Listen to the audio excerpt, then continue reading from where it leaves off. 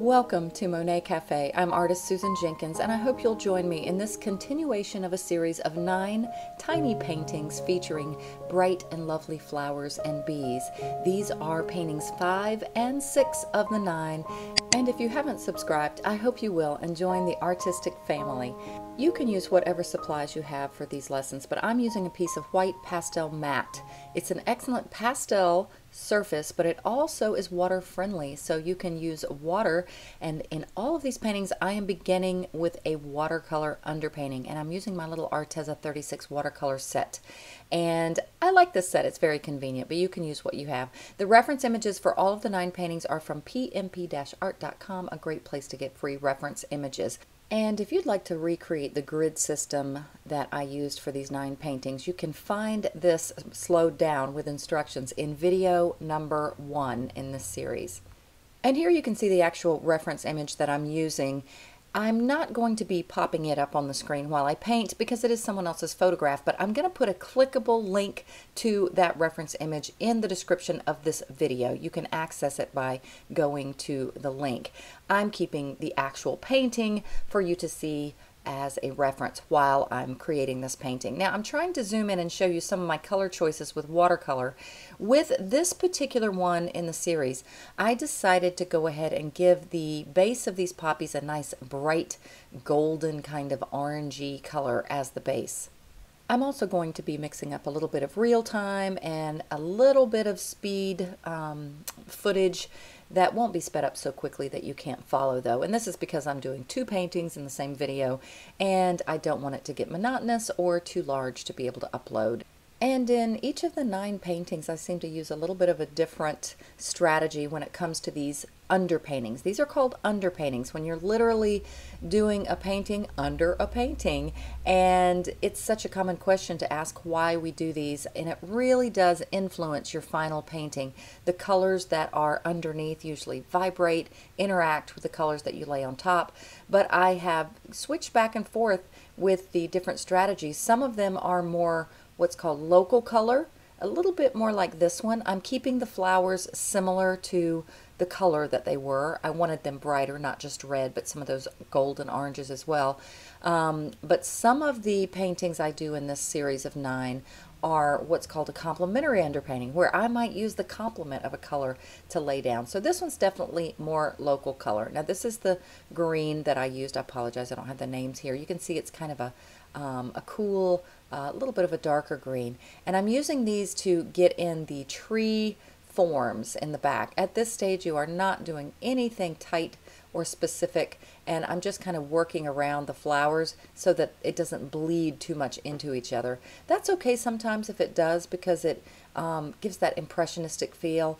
I know many of you who are subscribers on Monet Cafe are like me. You lean more towards that feeling of impressionism or a loose painterly feel, and this is a great way to get that impressionistic beginning, is by doing an underpainting. And now I'm going to be adding some blue that's actually going to be the sky color. This is a little darker than what my sky will be, but I'm using enough water. I also know watercolor in general lightens as it dries, but I wanted kind of that little darker blue so that I can lay some lighter blue when I get to the pastel on top of it. And now I'm adding a little bit of this lighter blue, and you see how it's kind of blending and bleeding. I had a little bit of extra water on my brush, but I don't mind that. I kind of like these happy accidents that happen. Watercolor has such a beautiful quality that way, that you do get these accidents when you're just playing with the water. Let things just happen. And sometimes you'll find you like where the accidents happen and you just kind of go with it, and it might even take you in a new direction. So now I'm adding, once again, this is like local color. You see I'm using similar colors to what was in the scene. This is like a nice warm light green that I'm adding around the flowers, but notice this gestural soft quality this has, and that is inherent in watercolor. And again, this pastel matte surface, I know this paper is a little expensive. It's a lot of quality pastel papers are expensive, but They really do make such a difference. And the reason I like Pastelmat so much is I've become such a fan of its ability to receive watercolor. Now, normally what I just added with that purple there would be called a bloom in watercolor. Sometimes it's something you don't want to happen. But in this case, I thought it worked well. Again, an underpainting is supposed to be loose and free. Now, I want to show you my pastel selections. I thought as I worked on these 9 paintings, I gradually decided to give you more information. I know that's what you guys want. So I'm using this set of Diane Townsend greens, and I love this set. Now I have my little actually take-out Chinese tray that I've repurposed for my pastel palette, and I'm choosing some colors. This is the Sennelier half stick 40 set. I was showing it has some nice reds, but I decided to go for this half stick set of Unisons. I love this Unison 120 half stick set. They're nice, perfect little sizes for me. These are the sizes that I like to work in. I always recommend buying half sticks when you can. The full sticks are just so long and large. I cut them anyway. This way you can get more bang for your buck. You literally can get double the color for the money. So I'm choosing some colors out of various pastels. Now this is my little in-between palette, I call it. It's where I put my pastels in between paintings in a little makeshift repurposed Sennelier box, and I have them arranged according to color and value. I have my much larger studio palette. I don't have the biggest pastel selection as a lot of pastel artists, but bigger than this. But I find this little one works great, and I think it's often great for teaching in Monet Cafe to make you realize you don't have to have the biggest selection. But okay, so here's my beginnings, and of course I need my coffee to get started. It's Monet Cafe, right? And time for pastels. Once again, the neat thing about Pastelmat is you don't have to do anything for pastel application. It's already ready. I always say it's kind of interesting. When I first used Pastelmat, I was used to other pastel papers. They literally are like hardware store sandpapers. They have a little bit of grit to them. It's like a sandpaper, but it's archival and artist quality and all that. But Pastelmat doesn't feel really gritty, and yet it still receives the layers so well. Now I'm using a chamois cloth, a regular chamois cloth you would dry your car with, and it works great for blending. And now I'll be adding a combination of the pastels I've chosen. Notice even though these Diane Townsend greens are so large, I'm still able to work them on such a small little teeny painting using the chamois cloth again there. I chose a little bit brighter color to represent those really distant trees here. Now this is, I believe, one of the Sennelier pastels. Look at that gorgeous blue. And you see how the watercolor dried? I also had that little bloom that happened, so it kind of lightened the paper. But with pastels over watercolor, it's just a gradual layering process. The watercolor acts as a roadmap for you to paint with, and as long as you're not too heavy-handed with your pastels, a little bit of it peeks through and does definitely influence the overall painting. So I'm going to add some music, and I want you guys to pay attention to just the gradual layering process here. Oh, here's a new blending tool. I just kind of thought, why not try something smaller? And I thought, let's try a Q-tip, because some of the little areas were kind of hard to get to blend, and the Q-tip actually worked great. You got to remember, this is a little 2.5 by 2.5 inch painting. So yeah, it worked great. Now I'm adding a little bit of a lighter and warmer blue just down a tad at the horizon line, or just above the trees. That's the sky typically gets a little bit lighter towards the horizon and a little bit warmer. And I'm just kind of working some of this green down into some of the grasses, adjusting the shape of the trees a little bit to make them more interesting. One of the goals with painting, I think, especially landscape painting, is to draw the eye into the painting and to have a path or a reason for the viewer to want to explore and move into the distance and back again and play around in your painting. So I always like to create interesting tree shapes that draw the viewer in, interesting colors, even though you don't want to get too bright in the background. Sometimes you can add a little pop of color in the distance. And now I'm just using those Diane Townsends again to gradually work in some grasses. Color gets a bit warmer in the foreground typically, and darker in the foreground. And also I know these flowers are deep, buried deep in some tall grasses. So we got to have some roots and some depth down there. So I just basically added some darker green and blended it in to give those flowers something to grow out of. And now I'm gradually working in, again, I use these Diane Townsends quite a bit, working in some of the lighter greens that'll represent a little bit more, just very impressionistically, some of the lighter grasses or where the light might be filtering through, and perhaps some of the stalks to the flowers. So, you know, this was a quick little painting too. Even though I'm speeding it up, I'm not speeding it up too much. This is the lowest amount that I could possibly speed this up. And now just a little bit of that cool green kind of on some of the tops and in that distant field. I just created a feeling of distance by adding that horizontal shape in the background. Things are more vertical in the foreground with grasses, and then in the distance you just think about how it works in nature. You can't see tall grasses in the distance. It's just too far away, and things flatten out more horizontally. So that's always a great little illusion. Now I wanted to bring some warmth to this. You see how in the actual painting I had some warmer grasses, and I really did like that about the reference photo.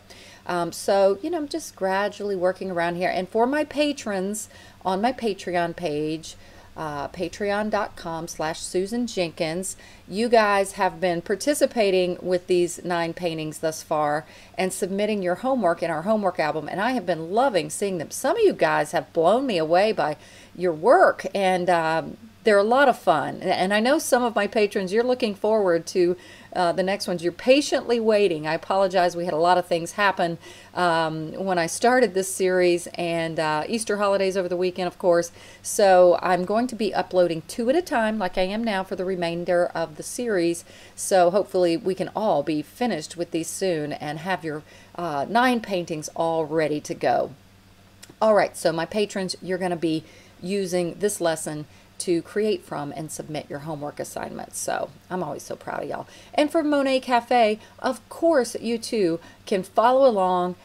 You may be part of the Monet Cafe art group on Facebook. That's a place you can submit your work from any of these lessons. And I mean, you don't have to be a patron of mine. Being a patron is only $5 a month. You get a little extra, and it supports this channel. But you certainly can submit the work in the Facebook group, Monet Cafe Art Group. Also, if you'd like to share what you create from any of my tutorials on Instagram or Facebook, you are perfectly welcome to do that. I just would love it if you would tag me. On Instagram, it's @SusanJenkinsArtist.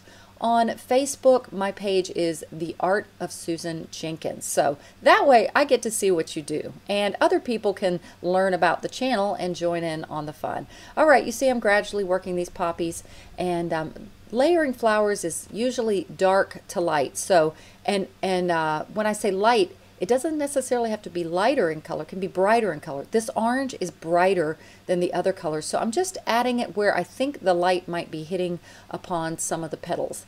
And they're all so teeny anyway. You definitely want to keep it pretty impressionistic and not get too much detail. A little bit of a center for the poppy. Oh, and didn't I say I was going to add some music? Okay, so watch the rest of this one to music, and then I will be back for the next painting in this particular tutorial. All right, enjoy, guys.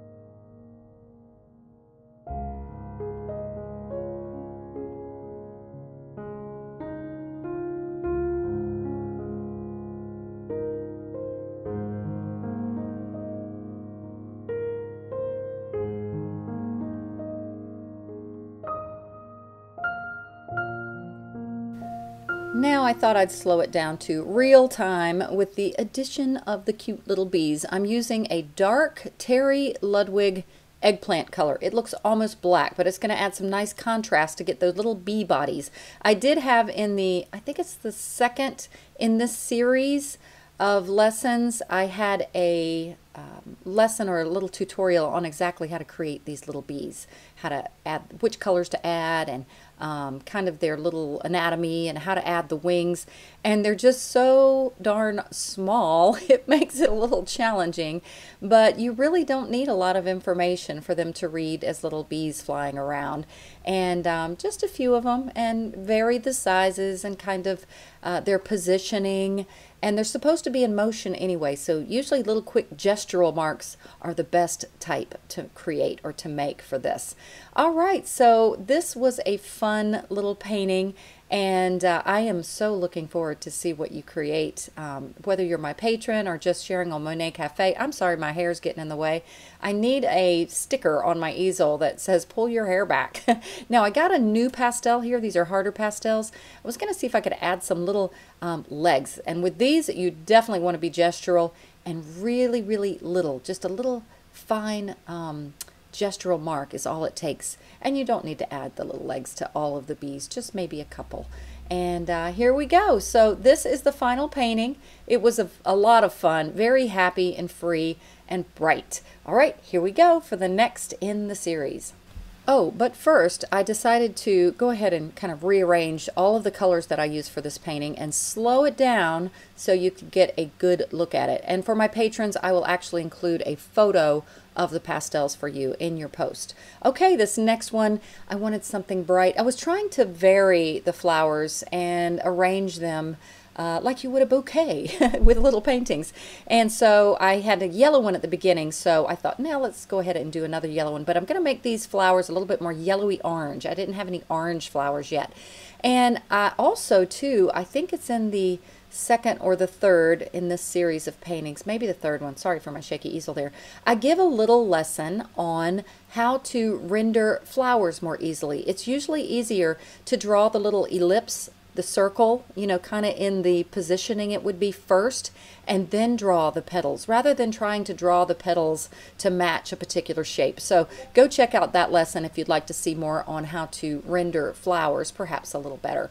And I'm going to try to put all of these of the 9 paintings, which will end up probably in about 4 or 5 videos probably, in a little playlist itself, so you can just access all of them from a playlist if you'd like. All right, now in this one, remember how I mentioned doing sometimes a local color underpainting, sometimes a complementary color underpainting?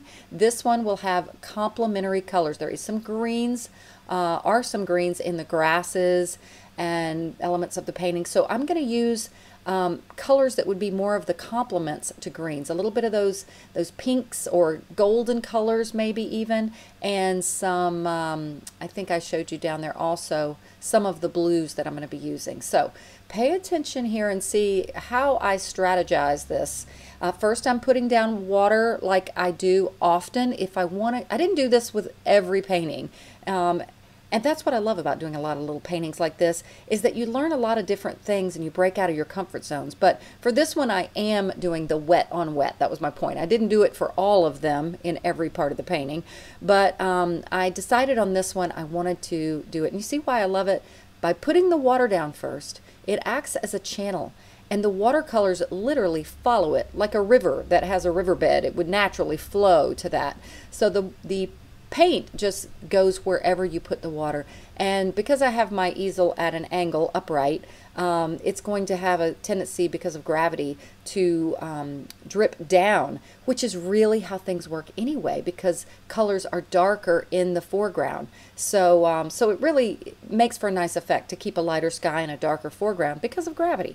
So working again around these flowers, I'm painting negatively now. You know, I put in the shapes in general with pencil, and now I'm just kind of negatively painting around them and letting the water take the paint where it will, which is really always kind of fun.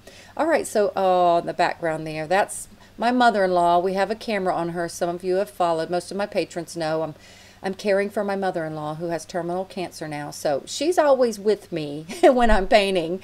On the little camera, I can watch her and listen to her as I'm painting. So I know a lot of you guys are in situations like that. So, all right, so now I'm getting, it's a little bit of a cool red. Notice I'm combining a cooler red and kind of a little bit of a pinkish orangey color, and I'm go ahead and get the centers of those flowers in.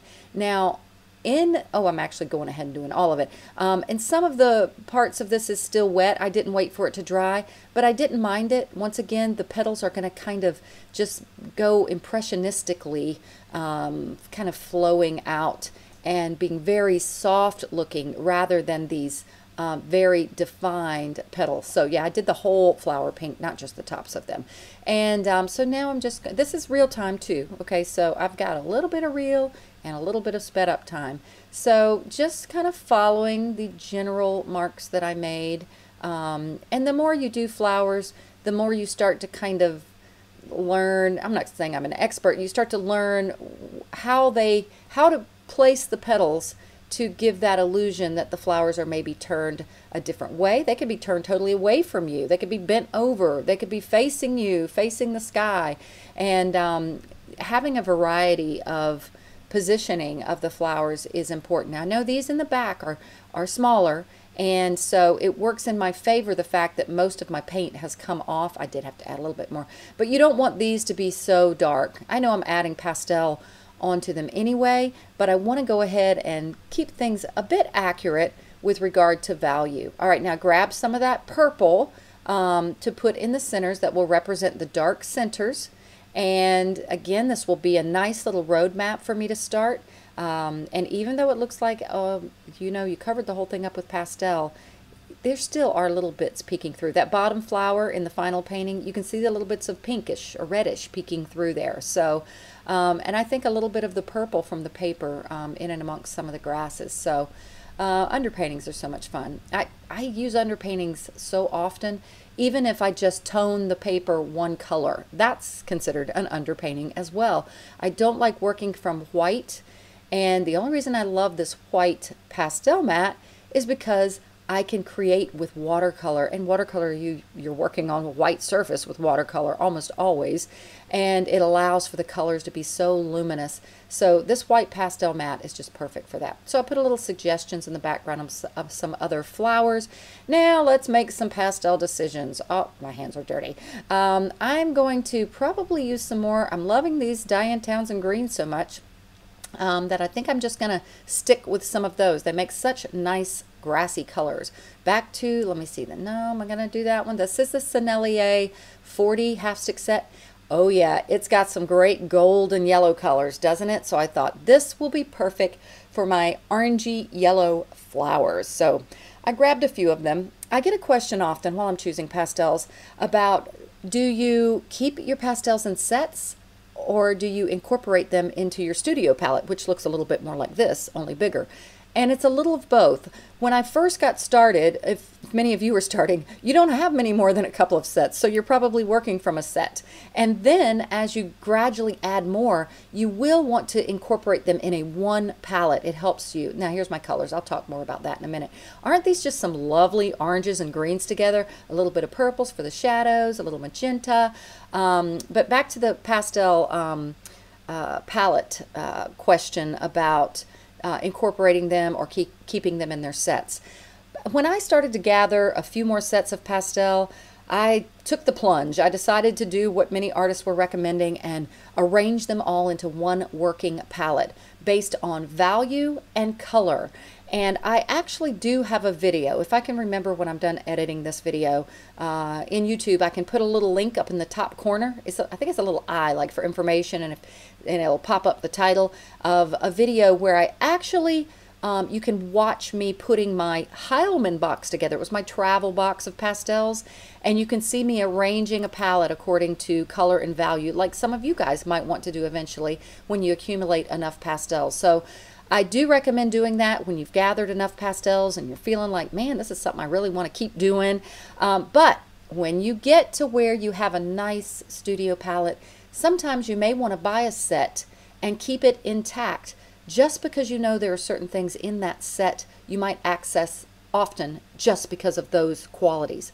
For example, I like to keep my Unison 120 half stick set together because it is a fast and easy way for me to grab a set of pastels and be able to create from almost any painting. Or if I'm trying to do a quick example on my Patreon page for some of the storytime lessons that I do, it's a go-to box of pastels that I can open up and really create almost any painting. Other sets that I like to keep intact, I have a set of both the sets of Terry Ludwig darks. There's a set 1 and a set 2. And I tell you, dark pastels are such a great thing to have in your pastel palette. Not that you can't paint with lighter values. There's something called high key painting, which is usually lighter values without a lot of darks, which I love. But you don't always want to paint that way. So having some good darks is definitely a good thing to have. And I keep my Terry Ludwig darks separate, so I can just know I can go grab some good darks. I keep a few of them in my workshop palette. Again, you can see I'm using the chamois cloth just to blend in and around the flowers here.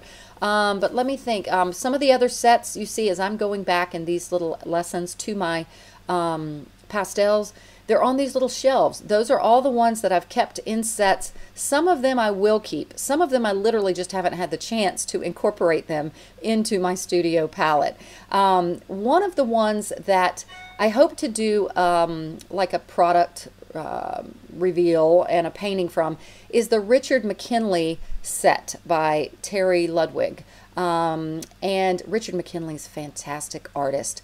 I will say, though, that I was quite surprised at how many light values are in that set. So I'm kind of looking forward to digging into that one and creating a painting and just see, you know, what having a different set of pastels will force me to create, which leads me to another neat reason. Even if you get a set of pastels that you intend to put into your working palette, you know, incorporate all the pastels into your studio palette, go ahead and try to create a little painting from the set, because it might just take you out of your comfort zone. Sometimes we have, not sometimes, almost always, we have habits of going to certain colors that just become our go-to colors, and that just because they're our favorites or they're the ones that we go to easiest doesn't mean they're the best for that particular subject matter. So we need to stretch ourselves. And, you know, I don't know why I think, do I either get bored or do I just love exploring? I don't know, but I'm always stretching myself,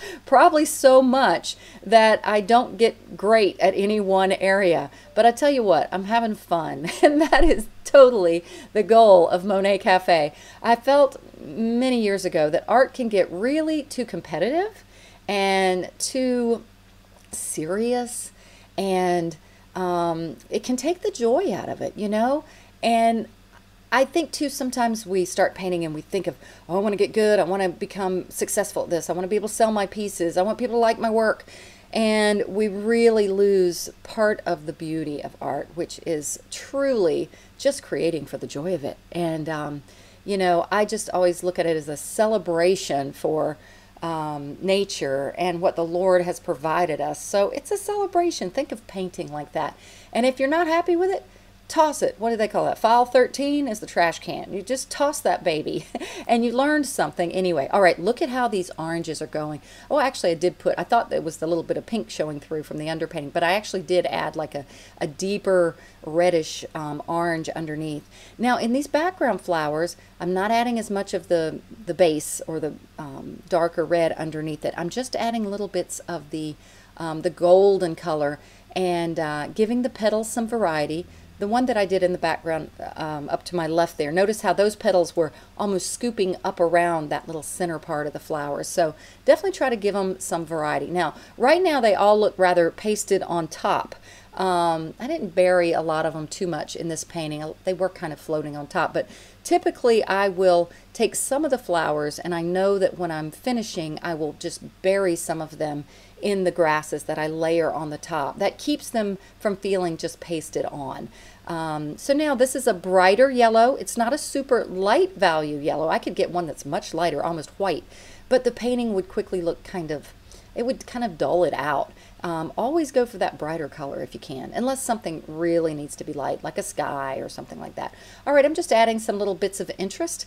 These are just suggestions. I don't even have to make these any kind of specific flower. Just that purple just seemed like it would be nice, a nice complement to the orangey golden colors. So I'm popping them in here and there, and it really does have a nice happy feel. Now this is a new pastel. It's made by Prismacolor.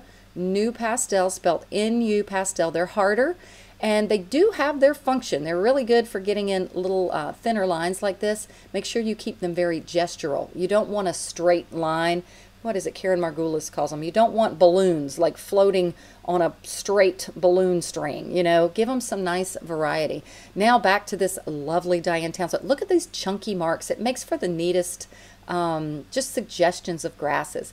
All right, little bits of yellow, and you know at some point I'm going to add the bees. We're getting close. Yep, we're going to do the bees right now. Here we go. I'm making a little bee shape, the little body, and just a few of them. Like I said, they're so teeny. You don't want them to steal the show. They're just kind of like icing on the cake. And I don't know what got me in this bee strategy. Maybe because when I started these, it's when I had come back from picking up my mother-in-law in Mississippi, where we got snowed in that big old snowstorm that happened. And when we got back, I like cooler weather. I feel like we don't get enough of it where I live in the Tampa, Florida area, but I think we had just had so much of white and ice and snow, and plus the emotional heartache and everything of our situation, and you know, just her physical challenges she was going through. When I got back, I embraced the warmth and just the fact that spring was coming. So I think that's what motivated me to do these 9 little tiny bee paintings. And bees, I just love them. Bees are awesome, you know. We really need bees. They are very, very valuable in our whole ecosystem. All right, so here's the sweet little happy flowers. Now, I hope you enjoyed this. You know, we've got, what, 3 more coming? We'll take a look at, yeah, 3 more paintings coming. And this is my process of just covering them up so I don't damage them while painting. So, all right, guys, I hope you enjoyed that. Once again, feel free to recreate from these, share them, enjoy, have fun, and as always, happy and blessed painting.